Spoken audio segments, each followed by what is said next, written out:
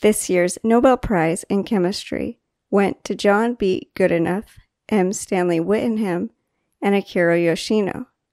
They helped to create a lithium-ion battery, which is a device that people across the world use daily in their electronic devices.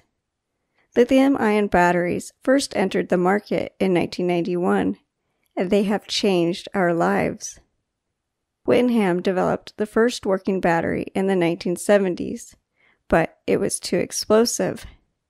In the 1980s, Goodenough doubled the voltage of Whittingham's battery from 2 to 4 volts. In 1985, Yoshino created the first rechargeable and much safer lithium-ion battery. Today, these batteries are used in devices like cell phones, laptops, or electric vehicles. According to the Nobel Prize Committee, this battery is a great benefit to humankind. It is the foundation of a wireless and fossil fuel-free society.